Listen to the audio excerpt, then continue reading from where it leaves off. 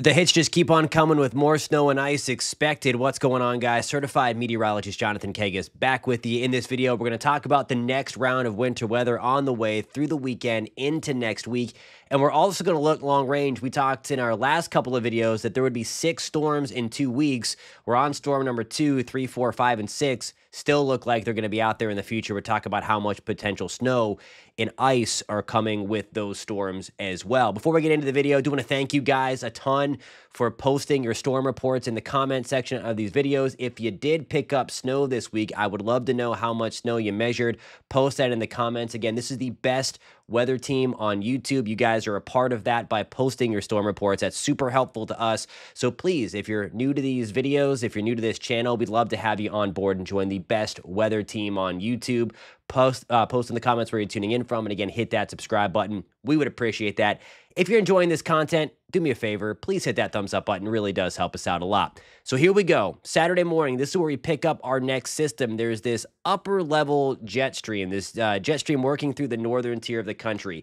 It's an unusual setup because we're not really going to get, I don't think anyway, the big one, but there's going to be multiple light to moderate snowfalls to really account for all of the snow that's coming. We'll take a look at the amounts in just one second. But picking this up on Saturday morning through the Twin Cities, southern Minnesota, northern Wisconsin, we have some light to moderate snow going on. Here, by the way, is the legend. Again, the darker the blues, and once we get into the pinks, that's the heavier snow.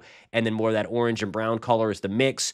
The green going to red, that's going to be rainfall that's going to be on the heavier side as well. So that's going to be Saturday morning. If you're waking up and watching this on Saturday morning or Friday night, there's 4 o'clock into the afternoon, and this is where we get the potential for some slightly bigger snowfall in the Northeast because we have 2 distinct systems. We have system number 1 that's going to bring some snow to parts of northern Wisconsin, the northern half of Michigan, and then we have this guy right here that's going to bring some rain and a wintry mix to parts of Ohio, Pennsylvania, and a wintry mix to southern Michigan, maybe getting up into Detroit as well. Some junk developing towards D.C. and New York City.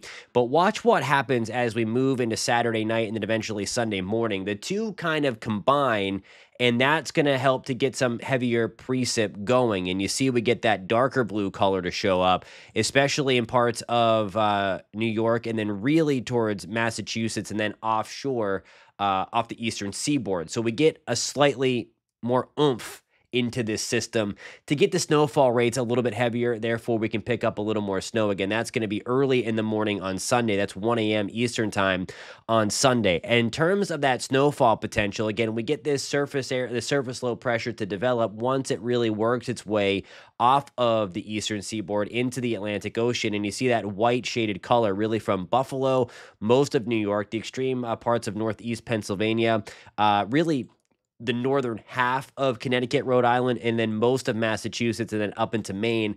That is going to be our best snowfall potential as we move into Saturday night and then through the day on Sunday, because we have the combination of those 2 weak storms and because we have that strengthening area of low pressure as it moves out into the Atlantic. We get some of that snow to develop on the backside. That is where it's going to be cold enough. In terms of how much snow we get from late Friday and then into the weekend, this is the latest high resolution model pushing the snowfall amounts, and we'll go kind of state by state here, so bear with me, and then we'll take a longer range look at what we're going to be potentially dealing with down the line in just 1 second.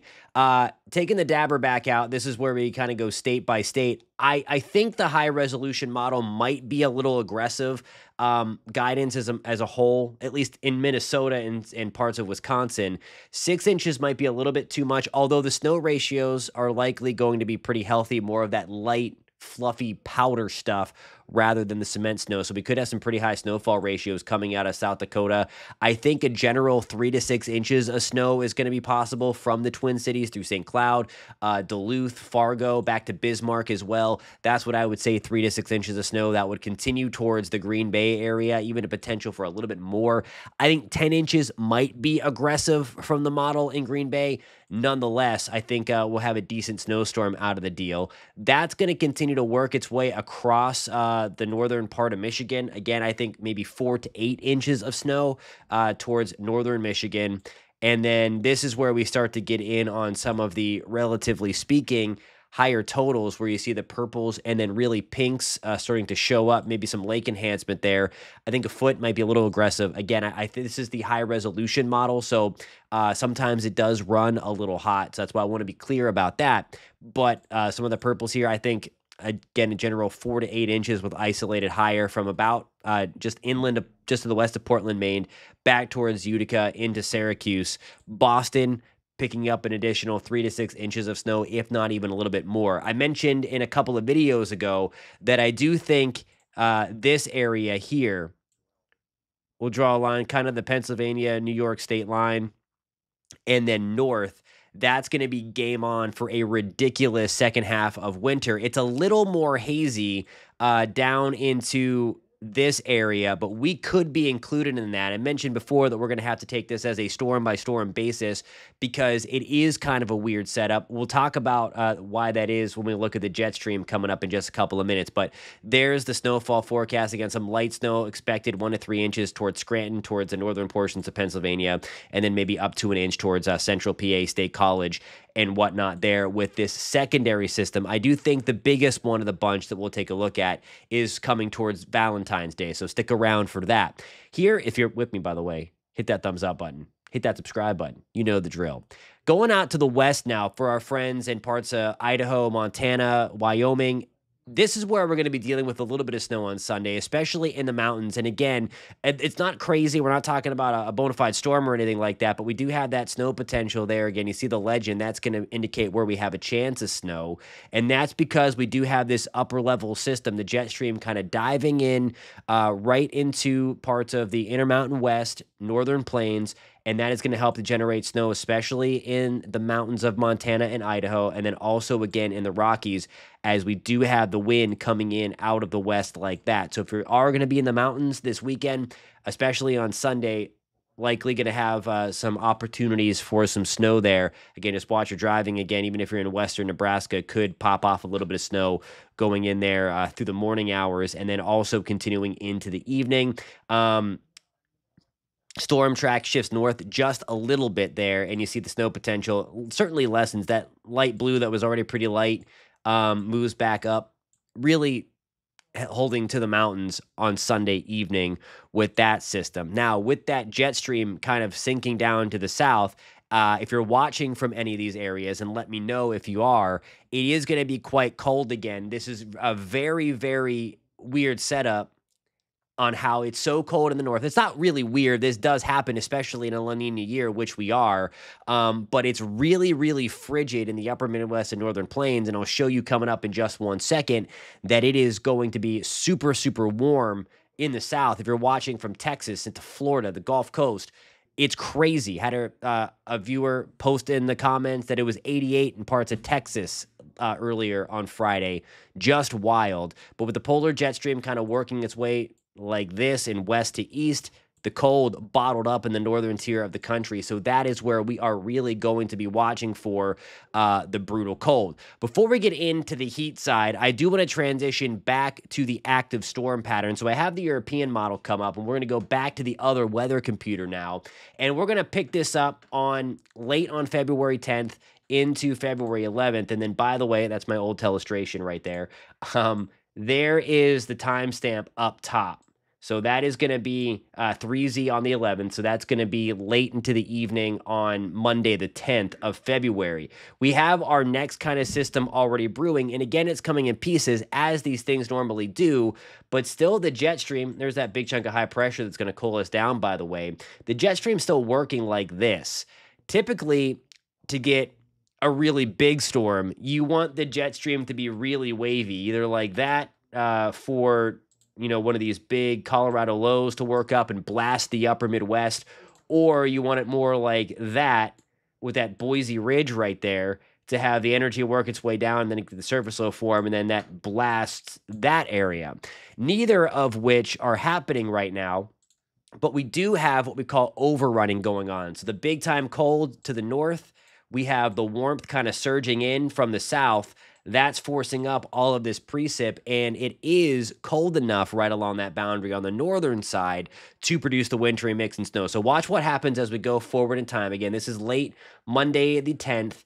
There are the two pieces coming together, just so widespread precip getting going. Then we're going to take this out into the future, see it kind of strung out a little bit. That's where we have that convergence from the warmth coming up from the south, the cold coming down from the north. And then here comes our storm developing right through here. I think this has the potential to be the biggest one of the bunch, relatively speaking, anyway, for parts of the Northeast. Now, with that said about it not being a prime setup for the big snowstorm, we do have a high pressure cell right here in parts north of New York State into parts of Southeast Canada. So right there, that's going to help to keep the cold in place. We have a weak low developing right here. That's that little closed donut hole.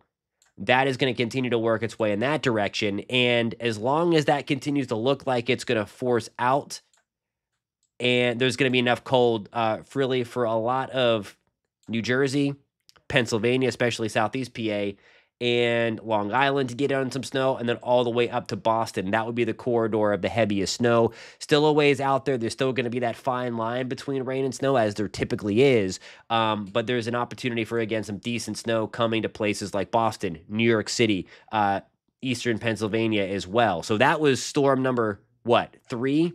And then right on the heels of that, there's storm number 4, a little bit stronger of a low. That's the one thing you don't oftentimes want. The main ingredient you need, as I go on a little tangent here, is the cold. You don't want too strong of a low, because when you do that, you really have that warmth surging up to force the cold air back up north, especially when we don't have a ton of blocking. That's a story for another time. It gets really, really sciencey and meteorological. But there's our low kind of hopping across the south or the northeast from the mid-Atlantic south of New York City.